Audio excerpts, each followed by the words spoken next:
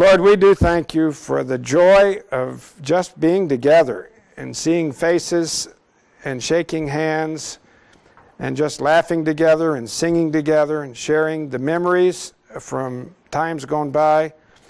We thank you for new friends that are in our midst, and we pray that they'll feel welcome. We pray that they'll find the joy of fellowship and just studying your word. What greater privilege is there? Lord, we do pray for our nation tonight, and as we've been mindful of 9/11 and all the trauma of that event and the wounds that are still fresh, we pray that somehow you would work out your purposes in our land, in our leaders, and have your way in the world. Give grace, grace, and grace upon grace. Lord, we pray for protection along the coast. We pray for wisdom for those who are orchestrating events on how to respond. We pray that your will would be done in and through events such as this, and our nation would be drawn somehow through these events even to you. Lord, thank you tonight for the chance to continue John's Gospel, and as we go into the upper room and begin to sense the shadow of the cross as it looms across the conversations and the events and the things that are said there, we pray you would draw us to yourself, and most of all that you would be our teacher, that you would give us ears to hear your voice and hearts that are receptive to what you long to do in us and ultimately through us. In Jesus' name we pray together, and for the sake of the kingdom. Amen. Okay. If you're new, every Tuesday night you'll get 2 or 3 sheets of paper. I put mine in a loose leaf notebook when it's over. Upstairs we're producing this into potentially a book or Bible study resources that will be available for others. That's why it's taped. That's why the lights are bright, and people do follow this in other places. But we got last year through John chapter 12, and that's a real natural break in John's Gospel. And so I said, we can't stop, so let's keep going. I'm anxious to do Genesis is what I'm chomping at the bit to do, and maybe Leviticus, I told you, but we got to get through John, and this will work. But we're in John 13. I'm not going to review tonight. I don't think we need to. We're just going to dive in. But what we've seen in John's Gospel is Jesus giving signs of who he is, miracles particularly, and calling people to believe in him. And we've seen 7 signs, I think, so far: the water to wine, the nobleman's son raised, feeding 5,000, walking on water, healing the blind man, raising of Lazarus, and I'm missing one. But signs. And tonight is not a miracle, but I'm going to suggest that when Jesus washed feet, it was a sign, a big one. And the definition of a sign, we talked about this early on, is a sign. For me, the best definition that works is it's like the sign out on the road that says Francis Asbury Society. That's a sign. It points beyond itself.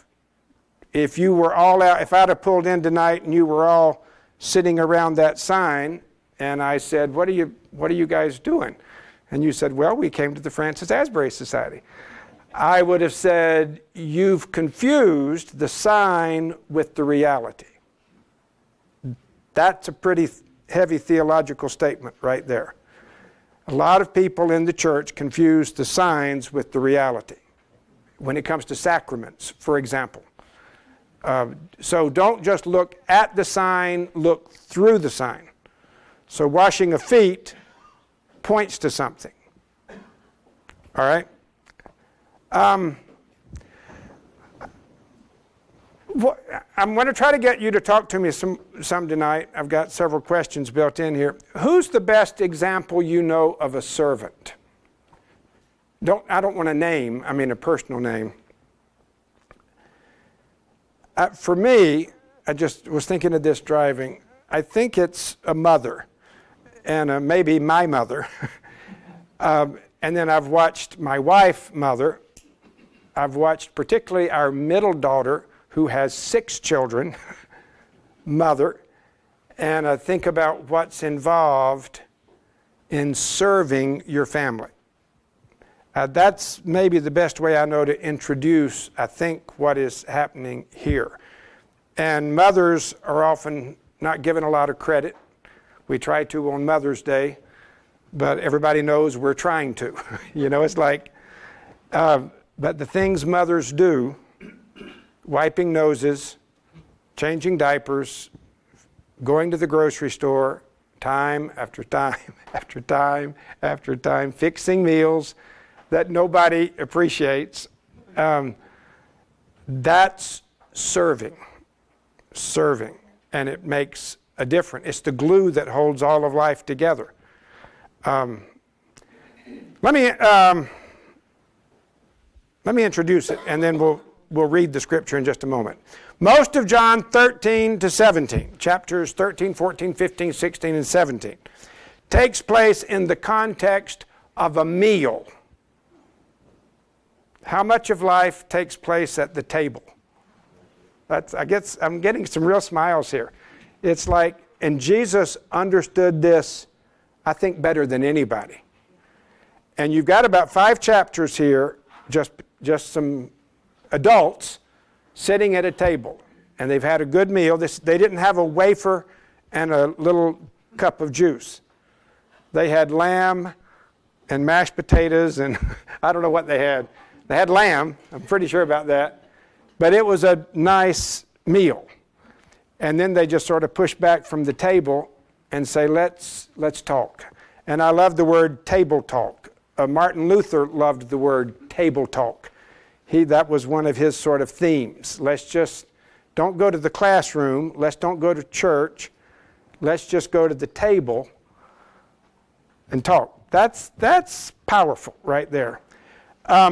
Jesus and the disciples are sharing dinner. There's something about food that makes conversation significant. I've told you that my best stuff is in the footnotes. This is the biblical justification for church potluck dinners. And I'm only part way kidding on that. I mean, it's because I've been to a lot of church potluck dinners, and a number of them are a waste of time. But when fellowship is right and the food is good, it may be as important what's going on at the table as what goes on in the sanctuary. It really may. Yeah, I'm getting some pastors nodding at me. The best education often takes place not in a formal lecture setting, but around a table with your friends. So that's what we're going to do for the next few weeks. We're just going to gather around the table and listen to, and spend some time with Jesus, as well as Pete and Jimmy and James and Judas. Judas is there. I think next week we're going to just talk about Judas. He's at the table. And Jesus wants you to know he's at the table. Don't think of this dinner in terms of our Western culture. With all due respect to Leonardo, he got it wrong. Do you remember his picture of the Last Supper? He pictures high chairs with a high table and 13 men sitting on the same side of the table. You know, it's like, and so they're sort of standing out, but it's like, it's a famous picture. I've never quite known why it was so famous, but with all due respect to Leonardo, that's not, try to erase that from me just putting it in your mind. How's that? Think rather of a low table, maybe 8 or 10 inches tall, perhaps shaped like a U. There's some debate on what shape it would be in, but probably with the U, where there was sort of a head of the table. Could have been a hard U or could have been a soft U. I was reading today.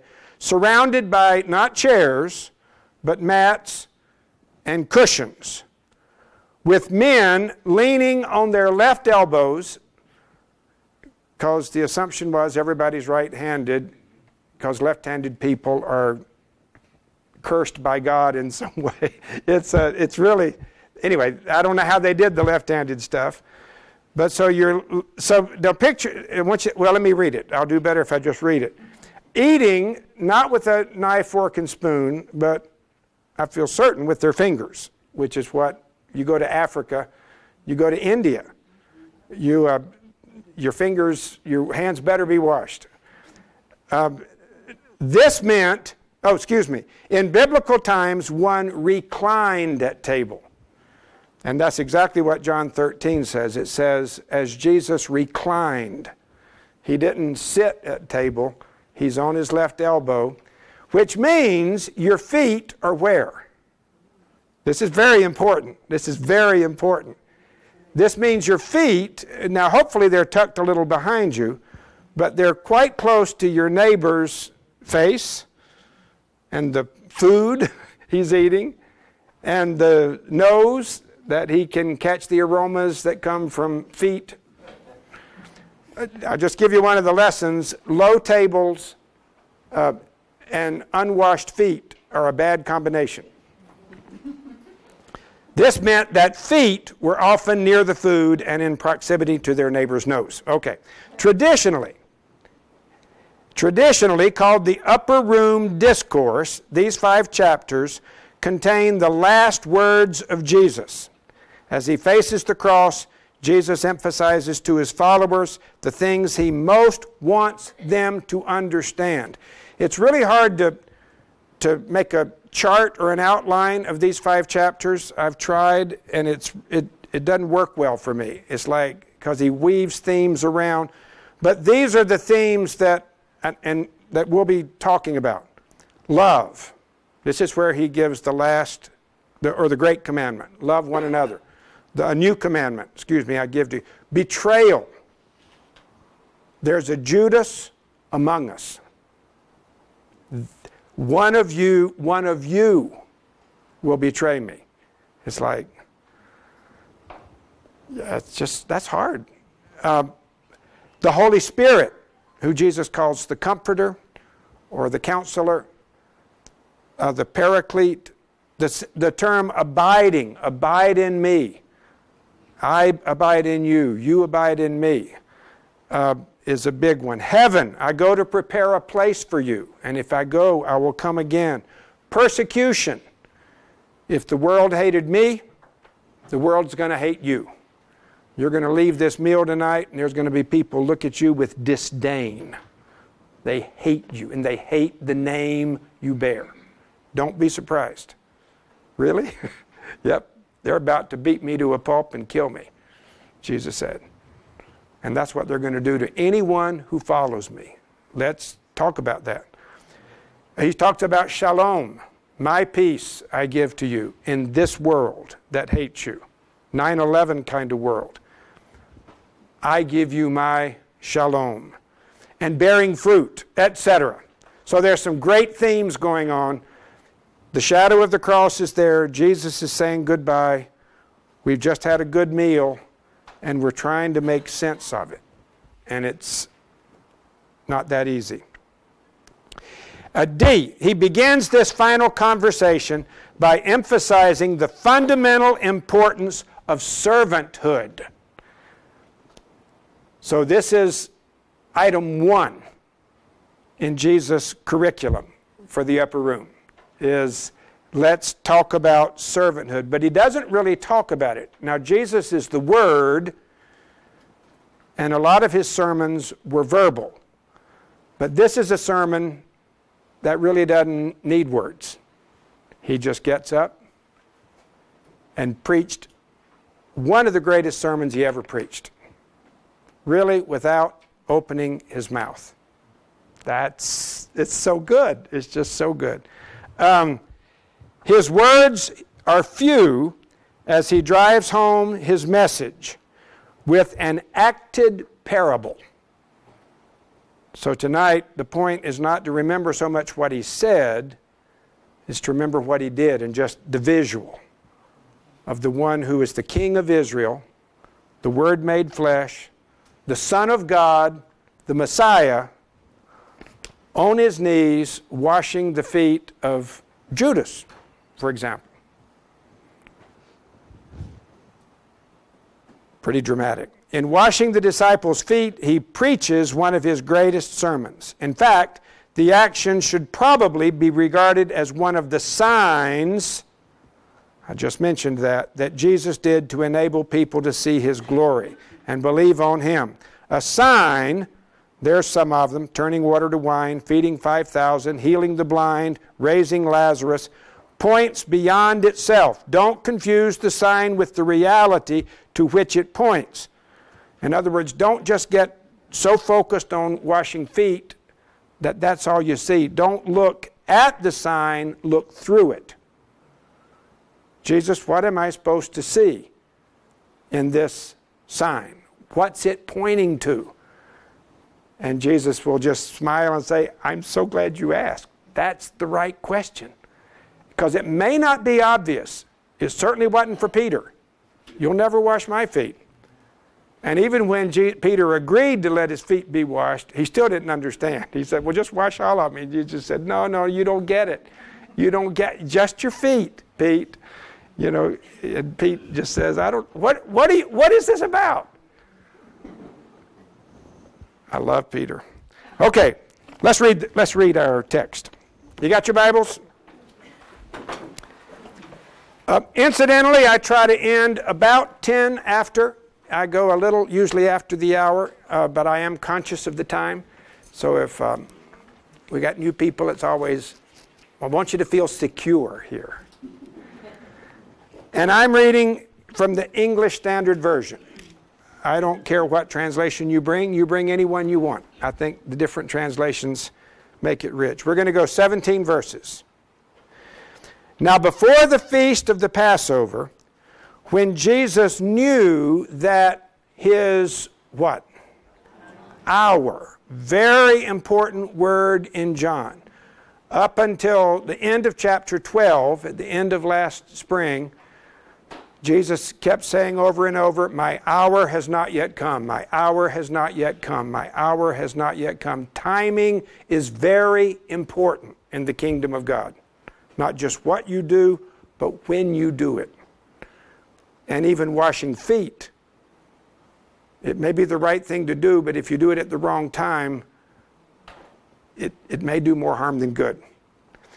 But he knows now his hour had come to depart out of this world to the Father, having loved his own who were in the world. He loved them. What does your Bible say? To the end. What else did I hear? To the full extent. He showed them the full extent of his love. It's the Greek word telos, telos. That will mean something to some of you here. It's an important word. It means the end, the goal. It's a word that's often translated perfect. He loved them perfectly. He loved them fully. He loved them with his whole being, the full extent. He loved them utterly. Verse 2. During supper, I'm making comments as I read. When are feet, incidentally, supposed to be washed when you come to someone's house? I think it's pretty clear in other places in Scripture. When you're welcomed at the door, and in most cultures you take your shoes off. I'm assuming we're going to talk more about what's on your feet when you wear sandals and no socks and you walk on dirt roads where camels and dogs and goats, not to mention raw sewage and mud are.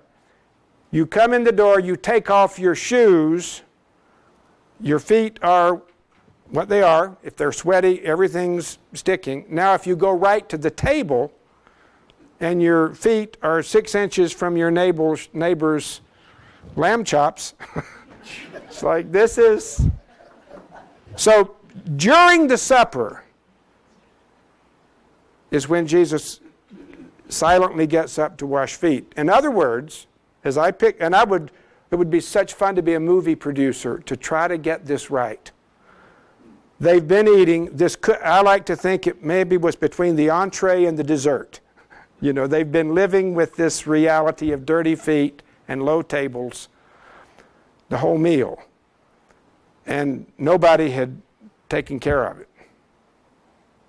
13 grown men. During supper, and notice how Judas plays in the story. When the devil had already put it into the heart of Judas Iscariot, Simon's son, to betray him, Jesus, knowing three things. The Father has given him all things. He had come from God. He was going back to God. That is a pregnant verse.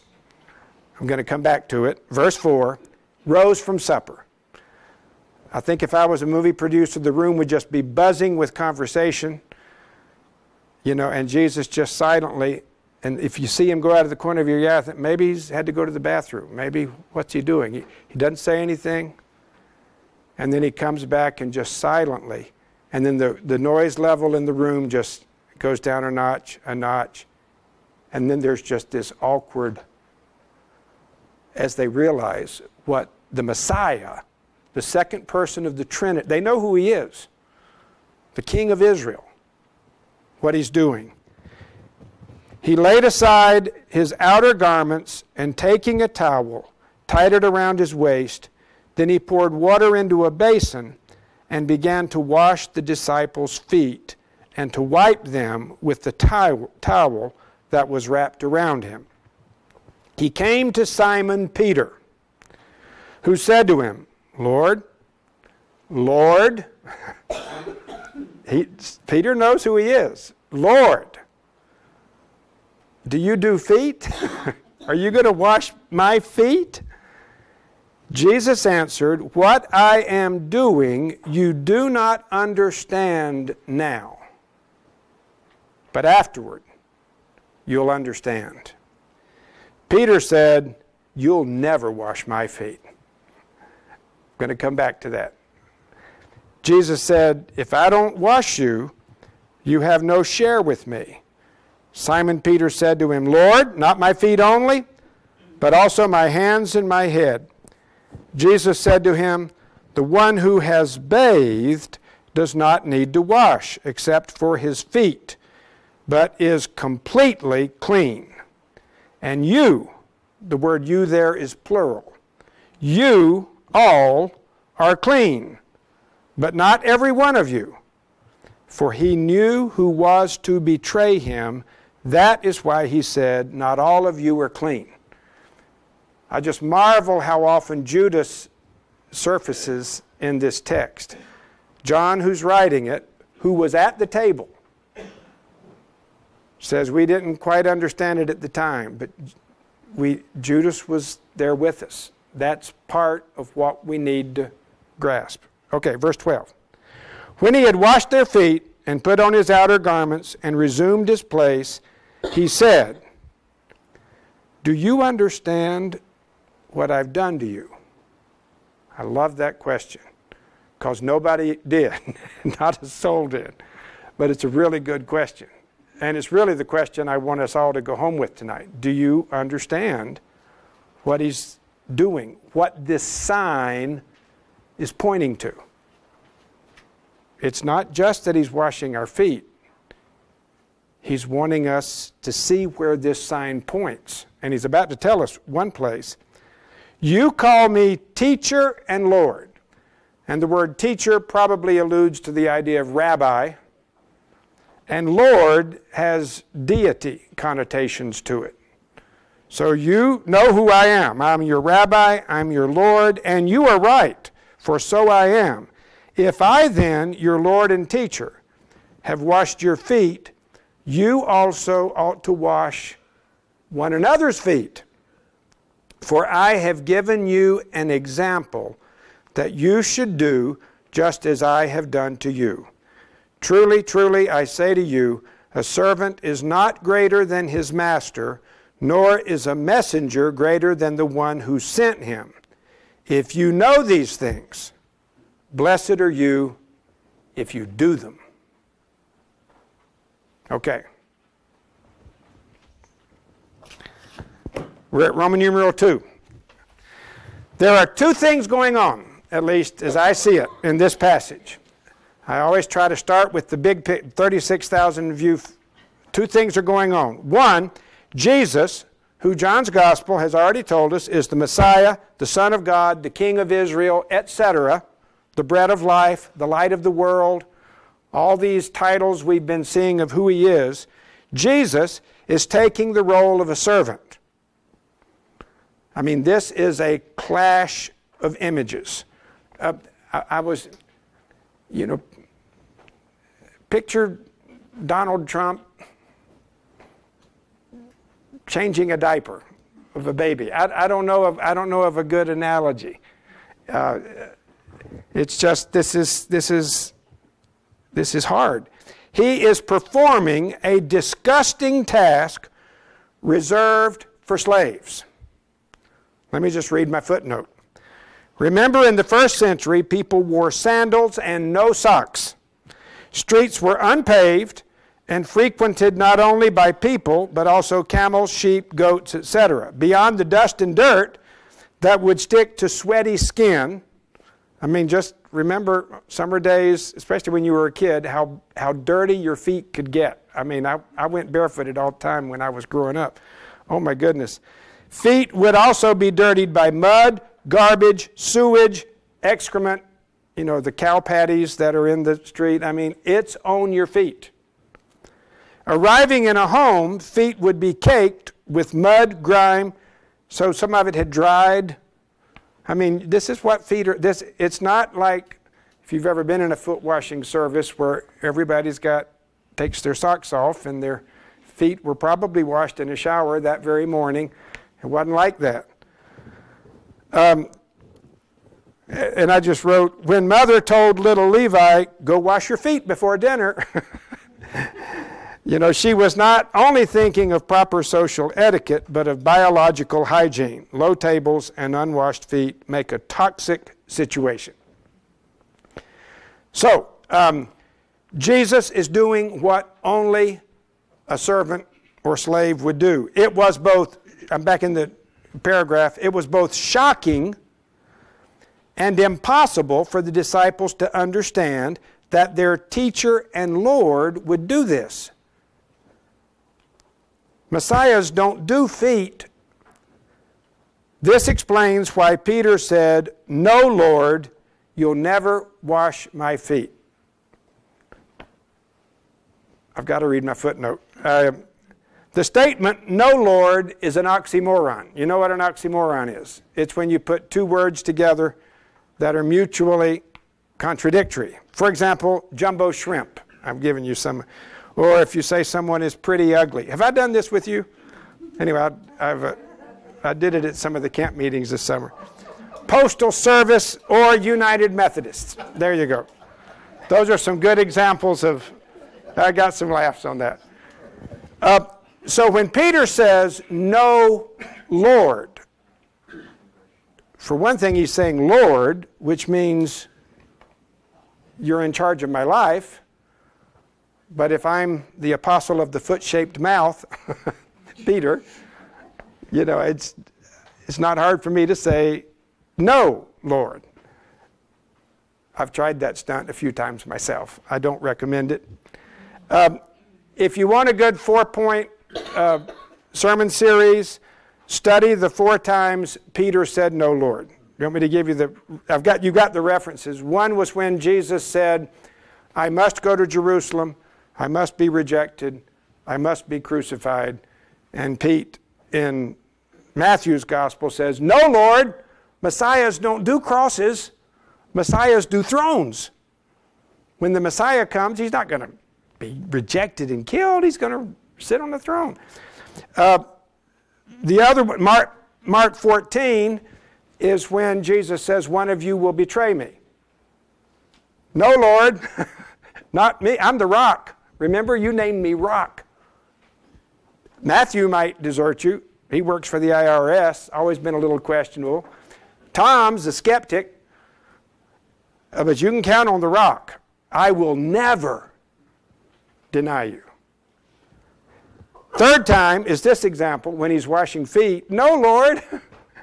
My favorite is Acts chapter 10, is when, this is after Pentecost no less, Peter's in Joppa up on the roof at noon taking a nap, and he's hungry, and a sheet is let down from heaven, and you can't make this story up, it's so funny. And in the sheet are ham sandwiches, bacon, barbecue, and pork rinds. You know, it's like, and a voice from heaven says, "Arise, Peter, and eat." And you'll never guess what Pete says. He says, "No, Lord, I'm kosher. I'm Jewish, remember? I don't do pork." And Acts says it happened 3 times. "Arise, Peter, have a barbecue sandwich." "No, Lord." "Arise, Peter, have eggs and bacon." "No, Lord." And that was the moment there was a knock on the door downstairs. And some men from Cornelius' house, an unclean Gentile, said to the owner of the house, "Our master Cornelius had a dream, and he dreamed about God and said that if we'd come to this house, there was somebody here who could tell him the way to heaven." It's like Peter said, that would be me. If that had happened 30 minutes earlier, I would have said, "No, Lord, I don't do Gentiles." And we would have never heard the gospel. I mean, that's how important this story is. But that's a sidebar. I love Peter, because I am Peter. I mean, I've pulled this shenanigans. Okay, so 2 things are going on in the passage. One is Jesus is washing feet. The second thing going on, Jesus is calling his disciples to imitate his example. And if the first thing is hard to accept, the second is even harder. "If I then, your Lord and teacher, have washed your feet, you ought to wash one another's feet. I've given you an example that you should do as I have done to you." It was not just difficult for the disciples to envision their teacher and Lord washing feet. They found it impossible to see themselves washing feet. I think, well, let me just jump to the application. Talk to me on this. Think of some roles today that some of us might be tempted to say, "I would never. That's beneath my dignity." What are some roles? Let's just try to help me. What are you thinking, Paula? Oh, I thought you had a... No, I don't know. Oh, I've scared you because somebody's going to feel unspiritual. What are some jobs in life that you just say, "I'd never work at McDonald's. I would be so humiliated at age 65 to work at McDonald's." I don't know. Or to collect trash. I don't. Cleaning out septic tanks. A what? Cleaning out septic tanks. Cleaning out septic tanks? Oh my goodness, yeah. But that's the category of washing feet. And again, think of the feet I described with dried, caked mud of everything from the street. And usually the lowest of the slaves. Cleaning out spit tanks. Ooh. Did you?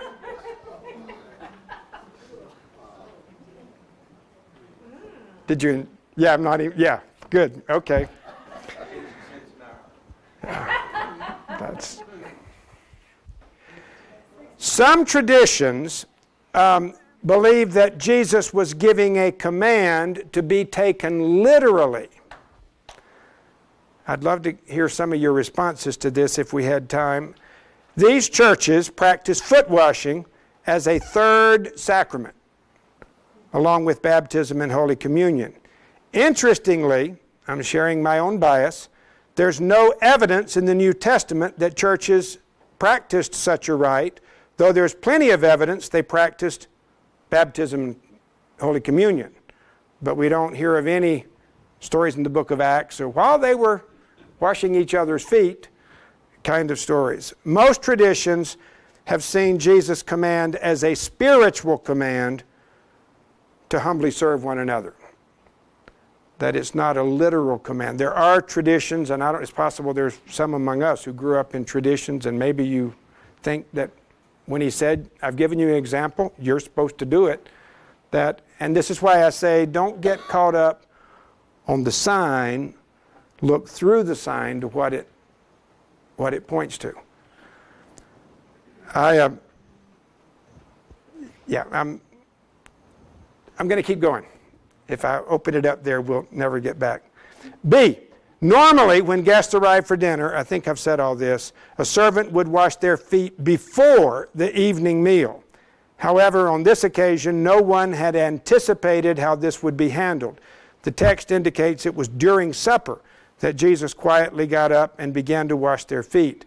Perhaps it was between the entree and the dessert. If I was a movie producer, when did this happen? But this is when I know I would make it happen, if I was producing it. More poignantly, perhaps it was during that point in the conversation when, quote, according to Luke, a dispute arose among them as to which of them was to be regarded as the greatest. Did you know that verse was in there? Yeah. Luke says specifically, during the Last Supper, an argument started out. And they were playing spiritual one-upmanship. Man. And I think that's when Jesus just pushed back, never said a thing, just went and found a towel. And then the quiet in the room, I think, was so thick you could have cut it with a knife, as they were just exposed for the egotistical, arrogant. It wasn't just their feet that were dirty. It was their hearts. C, Judas plays an important role in the narrative. Jesus' humble act was his final appeal for Judas not to do what he was about to do. How would you portray that if you were producing the scene? Jesus washing Judas's feet. It almost appears that having his feet washed was the final straw for Judas and was the very thing that pushed him over the edge. True service to others brings out the best and also the worst. I'm not enough of a psychologist to try to analyze what would go on in Judas's heart, as he's watching. But I think he said, I'm done. I'm done. I'm going to do it. I've been thinking about it for weeks. I'm going to do it tonight. What pushed him over the edge? Okay. This is the application part. Prerequisites for effective ministry. The model. Do you understand what I've done to you? This is a good question. In this nonverbal act of service, Jesus is giving a graphic picture of what true ministry looks like. And by the word ministry, you can use the word service, because ministry and service are the same word. To minister is to serve. We sort of separate them in English. Because he himself highlights the importance of following his example, we can be sure that he intends for us to use this model as the plumb line or the standard to measure all Christian service. So anytime you're serving in the name of Christ, this is the model. Obedience should not be measured by observing a literal rite, but rather by incarnating in our own lives the humility and love that enables us to connect meaningfully with others by serving them at their point of need. It's not me telling you where I think I want to serve you because it makes me feel good when I do certain things for wretched people like you. No, it's discovering where there's a real need. Your feet are a mess. And I want to meet you. Just as Jesus came not to be served, but to serve, so He expects us to live our lives with the same attitude or the same mind. Let this mind be in you, which was also in Christ. Philippians 2. Okay. This is harder than you think. Serving others as Jesus did is not easy. Some will be too arrogant to even try. But I sort of doubt that's true for many people in a room like this. I think most of us know we're supposed to serve, and we're supposed to not be arrogant. But when we try to serve, we don't quite get it right. Most who do try will soon discover that their service to others is tainted with a mixture of carnal self-interest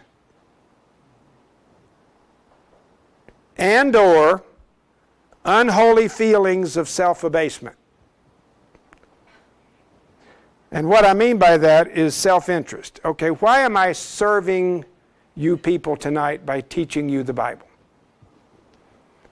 Is it because I'm so concerned for you and I love you so much, or is it because I just love to hear myself talk and to think that 30 people would come out and take notes? Do you hear the ego in that? There's a lot of ego in ministry. I've got pastors over here that are saying, yeah, oh, it's and you can't always tell just by watching.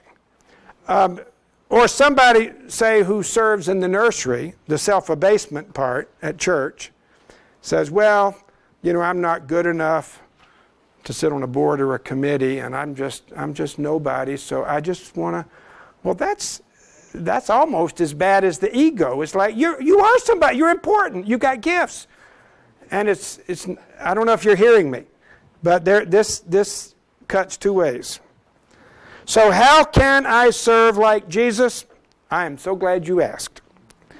So this is my 3-point sermon, and it's really good. We got 10 minutes to do it. The motive is love. The text begins by underscoring the fact that Jesus loved His own who were in the world. He loved them to the end. The Greek form term telos indicates that His love had reached its fullest completion. He showed them the full extent of His love. He now showed how perfect His love was. His ministry was not motivated by self-interest of any kind, only love. Why would Jesus wash their feet? Was He trying to score points? Was He trying to manipulate them? Was He using His gift? I mean, it's like, that's a very good question. Why would He do it? He said, I want you to see how much I love you. It's like, that is so convicting. Think of possible ministry options: help in the nursery, at church, cut a neighbor's grass, prepare a meal, make a donation, preach a sermon, go on a missions trip, and then share with us some possible motives. Give me some possible motives for why people do those things, other than love. Other than love. What are some motives? Let's get in touch with, why do we go to church every Sunday? Why do we go on a missions trip? Why do we tithe? Why do we come here on Tuesday nights? Are our motives? Yes, Bonnie. We recently went to Papua New Guinea to help with the earthquake, but there was a definite ulterior motive in that our children and grandchildren.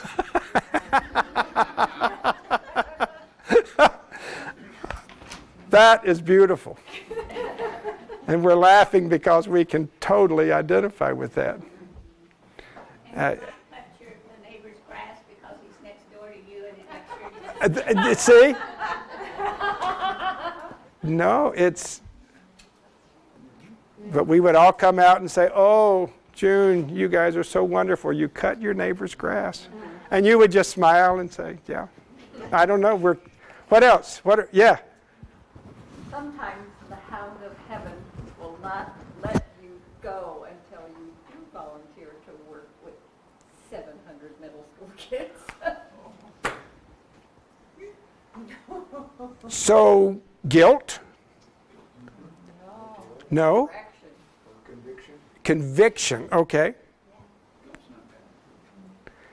I learned as a pastor that guilt is a really good way to motivate people. like for nursery helpers. Oh my goodness, you can put a guilt trip on a congregation and get 12 new names on but that's not love. You're appealing. What else? Somebody else what were you? Yes, Gary. Like on a mission trip. Our church has a special mission occasionally in Austria. And I would just love to go back to Austria. So there's a time off when I wasn't serving in the mission itself.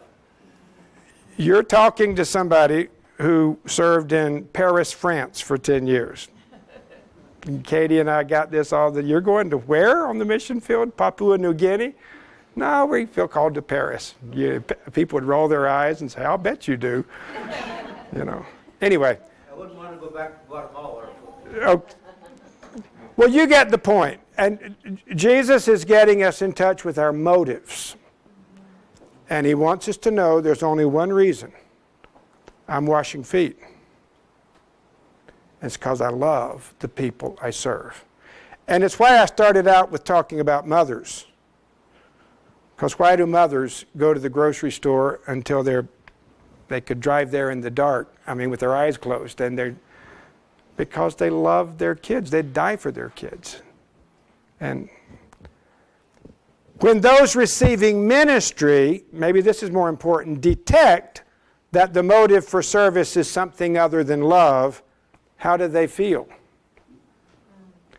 How did the people in Papua New Guinea, those wretched heathen natives, feel when they realize you really came here to be with your grandkids, not with us? I'm kidding. Actually, they thought it was pretty cool. Okay. They loved the fact that we were there and were very, very No. concerned that we knew how much they loved our kids. Wow. And Yeah. how important part of their community and lives the kids and grandchildren were. But the point being, people can detect our motives. They know why we are cutting their grass. They know why we brought the meal over. They can detect it if there's ego in preaching. Oh my goodness. You can smell it. You can smell it when... Yes? Well, if you can detect what the motive is, then that gives you an underlying understanding of how to manipulate them. No, and manipulate is a good word. Service, how many of us give money in an effort to manipulate something? Have we really given it to God, or is this our way of controlling the outcome? It's okay. Point made. Number 2, timing is divinely orchestrated. Jesus washed feet only when he knew that his hour had come. I mentioned those things. Look at the comment I made. Can you name a ministry experience in your life when the action was right, but the timing was wrong? I'm going to get to the last point, but Jesus, in John's Gospel, is very conscious of the clock. And by the clock, I just mean, is it the time? And this was time to wash feet. And it had its maximum impact. I don't know what to do with that, except I know in ministry, timing is big. But the main point, and I'm sending you home with this. Number 3, the servant is secure in his own or her own self-identity. This really works on me. To be an effective servant takes more than love and a divine sense of timing. The servant must know how to answer the question, who am I?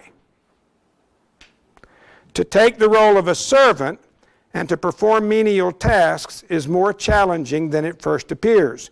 when the servant does not have proper self-awareness and a clear understanding of his identity in Christ, he may do more harm than good. Has anybody read that book I've mentioned in the footnote, When Helping Hurts? This is one of those books that is like, that's a great title for a book. That's a great title. The subtitle is How to Alleviate Poverty Without Hurting the Poor. This is Moody Press. I mean, this is a good book on social involvement, but with an evangelical understanding. But it's a recognition that sometimes in trying to help, and this is Exhibit A for these folks is like Africa, trying to bring economic help. Sometimes we actually do more harm than good. So self-awareness is what speaks to that. Perhaps the most important verse in our scripture is one that is typically overlooked. I emphasized it as I was reading. Jesus, knowing that the Father had given all things into his hands, knowing that he had come from God, and knowing that he was going back to God, took a towel and washed feet. That's a marvelous statement. The scripture emphasizes that Jesus was self-aware. He knew who he was. Specifically, he knew three things. He knew his resources. The Father's given all things into my hands. I'm not doing this because I want an offering to be taken after it's over. I'm not doing this because I don't know what else to do. I'm not doing this because I don't have a team of people behind me to help. No.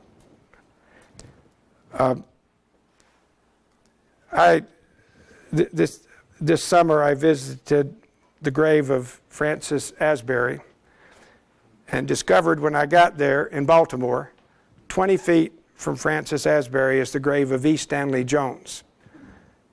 And the verse on E. Stanley Jones's tombstone is 1 Corinthians 3:21. All things are yours. The verse I just quoted. I mean, it's the Paul's quoting of Jesus. All things are yours. And that was sort of Stanley Jones's life verse. All things are yours. You're not poor. You own the kingdom. Live like it. Well, my bank account's pretty bad shape. It's like, no, that doesn't change the truth. All things are yours. Because you can't serve if you don't have that, serve like Jesus, unless you have that awareness. I'm not serving, all things are ours. Okay, he knew his resources. Second bullet, he knew his origin. He knew he had come from God.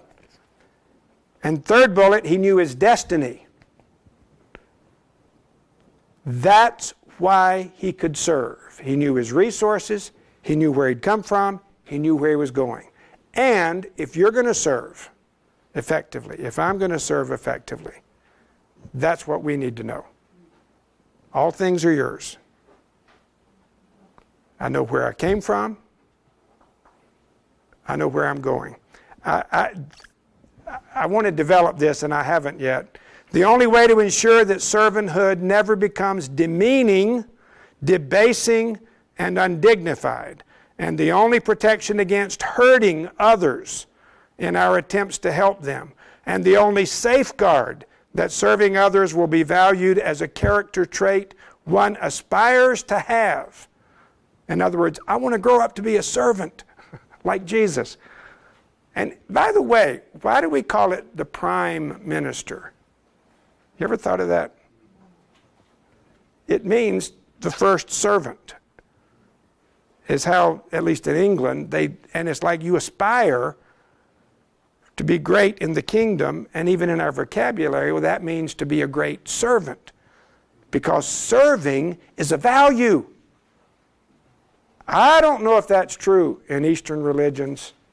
I don't know that that's true. We ought to study that.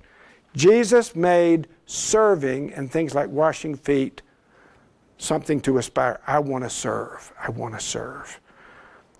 So the only way to preserve that is A, if we know our resources, B, if we know our origin, and C, if we know our destiny. I'll just close with 2 examples and give a prayer. But Mother Teresa, listen, and I did get to Calcutta once. Tim Philpott got to meet Mother Teresa. She had died when I was there, but wow, name dropper. He said twice. He's met her twice.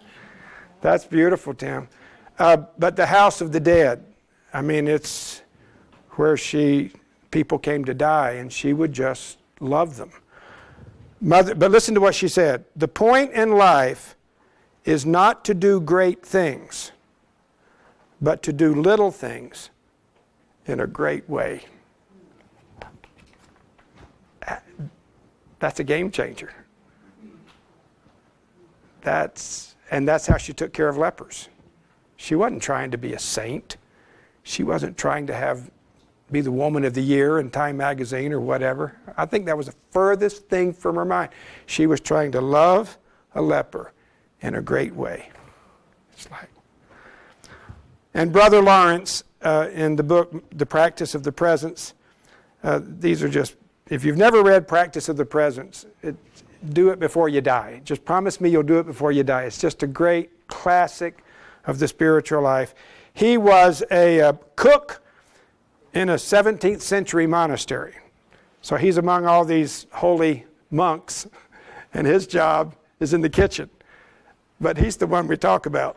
Listen, quote, I possess God as peacefully in the bustle of my kitchen, where sometimes several people are asking me for different things at the same time, as I do upon my knees before the Blessed Sacrament. In other words, when I'm in church and worship, I'm just as much in the presence of God when I'm at my sink. And I love this. I turn my little omelet in the pan for the love of God. That's just, I mean, they get it. They get it. Jesus set the example. As I've done to you, so you do. Okay, we'll pick it up there next week. It's the story of Judas. Judas is about to leave, and it simply says, and it was night. And we're going to talk about Judas next week. And let me pray. Lord, do we understand what you've done for us? I pray that tonight, even as we sleep, we would just allow your Spirit to help us understand and to realize that there's no way we can serve others in the Spirit of Christ unless Christ has served us. That's just sort of how it works. And unless we know that all things are ours and what our origin is and what our destiny is, we're secure in our identity. That enables us to realize that nothing is beneath our dignity. And we're able to serve like Christ served. Release us. And even before bedtime tonight, enable us to serve someone in that spirit. In Jesus' name, amen.